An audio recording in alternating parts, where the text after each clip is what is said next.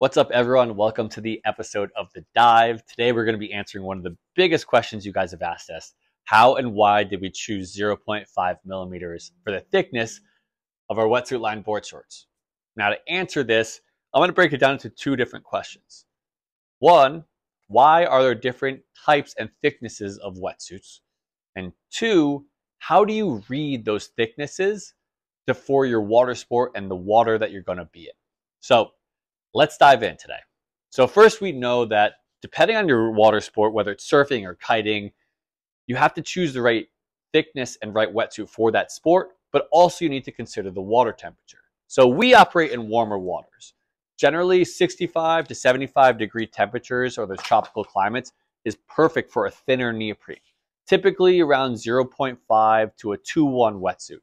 Now, our Drifties, so our wetsuit-lined board shorts, consist of a 0.5 millimeter, 360 degrees around your thigh and your half hip area.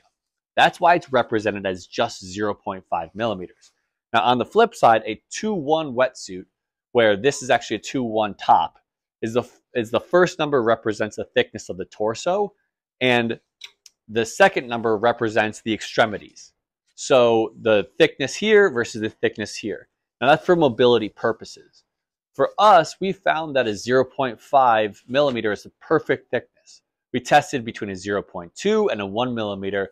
We found that this holds the same properties of warmth and comfort while offering more mobility and flexibility that what you'd find in a thicker wetsuit. It allows you to take the chill off, keep you warm and comfortable, and will keep the areas warm that needs to be kept warm without overheating. Now, on the flip side, in San Diego today, the water temperatures are 59 degrees. And where I grew up surfing in Rhode Island and Maine, the water temps today there are around 39 degrees. So it's obvious that colder water demands thicker wetsuits. So think like a 3.2 and a 5.4 for something that's 52 degrees to 63 degrees. And then 40 to 40 degrees and under, generally a 5.4 or a 6.5. So this is my 3.2 Monera suit that I wear all year round when I'm not wearing my Drifties. So today when I went surfing, I was wearing this. Now something like this may inhibit a little bit of the mobility that I would normally get with a Drifties and a top because I like that flexibility. But obviously this offers a little bit more warmth in areas where I need it the most for those thicker areas. So your torso and other extremities, obviously the legs where Drifties don't provide that. Now, for example, in that colder water that our athlete Will, for example, rocks, Will is in, I think, Massachusetts today. And as you can see, it's a little chilly there.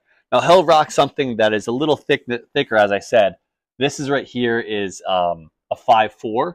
So this right here, plus something with boots or even a hood, can provide that extra warmth that he's looking for in those colder water temps. So just remember, if it's one number, that is that consistency of thickness all the way around the neoprene. So again, our Drifties are a 0.5 millimeter thickness all the way around because we felt that that actually is a great temperature or a great thickness for the temperatures of water that you should be in when wearing Drifties. Then when you have two numbers, that first number represents that torso area and that second number represents your extremities.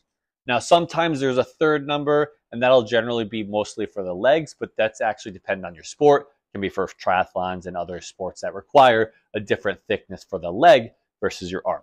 So remember, first number is torso, second number is extremities. If there's one number like Drifties, it's 0.5. Thanks for tuning in for this episode of The Dive. I hope you learned something. I'll see you guys out in the water. Enjoy that swell here in SoCal.